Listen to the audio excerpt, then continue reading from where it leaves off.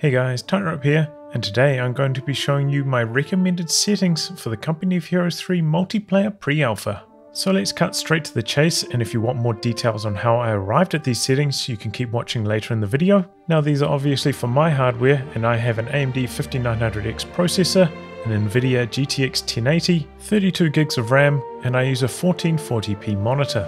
And according to Relic, here are the minimum specifications and the recommended specifications for this pre-alpha preview.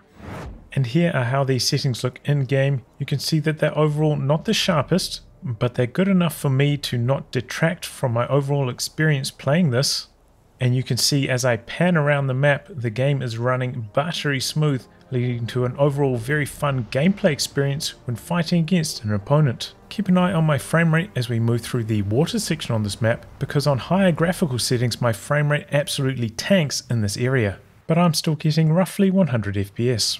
One of the great things about Company of Heroes 3 compared to 2 is that you don't have to quit out of your game to change your graphics settings. So if you guys want to tweak my settings and do some A/B testing on your own hardware, it is very quick and easy to do. If you are looking for better graphics than what I'm demonstrating, first I would recommend bumping up the game scale, maybe from 75 to 100. But if that's still not good enough for you, after that you can start to bump up the image quality. If you reset the game to defaults, it will set the image quality at medium. So let's take a look at how that runs.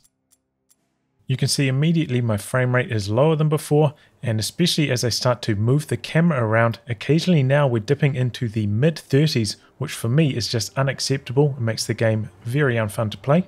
And in the water section it is constantly in the mid-30s for frame rate.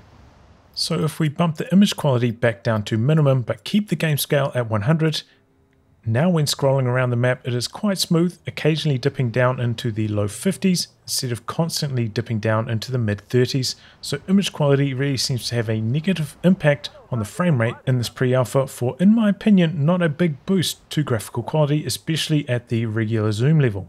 Now there is another setting, this time in the controls menu, that you should also consider turning off, called pan smoothing, and I'll turn it back on here to give you a demonstration of what it does. So I'm moving the camera around by having my mouse on the edge of the screen, and as soon as I take my mouse off the edge of the screen, instead of the camera coming to an immediate halt, it slows down over the course of around a quarter of a second before coming to a complete stop. So while coming to a gradual halt like this may be more cinematically pleasing, as a player, having what you're trying to click on be a moving target, I believe will lead to more input errors in the long run. Some other players that got the build early also reported that pan smoothing reduced their performance, but on my performance settings at least, I didn't notice much of a difference either way. But hey, let's just turn it off anyway, better safe than sorry.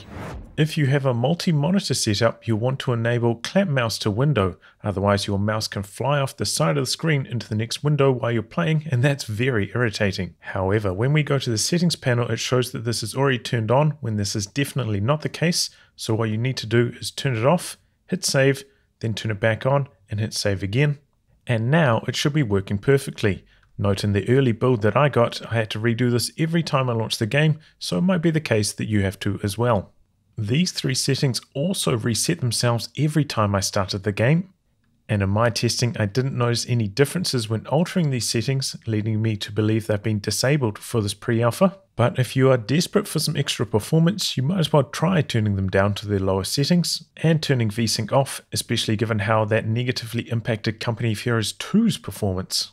Another issue I had with the CO3 pre-alpha was the high amount of input delay. So I did a lot of testing on this by running some input monitoring software and recording my game at 100 frames per second, and then counting the number of frames between the input registering and the squad on screen moving.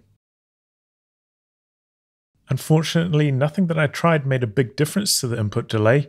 Maybe my settings improved things by 2 or 3 frames just from the game running better, but that was it. Even playing against bots, you'll have the same amount of input delay, suggesting that all games are running through their server. Now some of you know that I'm from New Zealand, so I don't have the best input delay to start things off. So I tested playing against the same player in Company of Heroes 3 and all 3 of the Company of Heroes 2 servers. So you can probably expect to have an extra quarter of a second of input delay in Company of Heroes 3 pre-alpha than you did in Company of Heroes 2. Now if you're looking for some more performance, running the game at a lower resolution did appear to be slightly better than just reducing the game scale. However, for me on a 1440p monitor, this would make the UI text really stretched out, jagged and ugly, which is why I didn't recommend it. However, if you're on a lower resolution screen, this might not be such a big issue. That's it guys, I hope this will allow you to get the most out of your Code 3 pre-alpha experience, and if you enjoyed this video, please consider coming on board as a Patreon backer.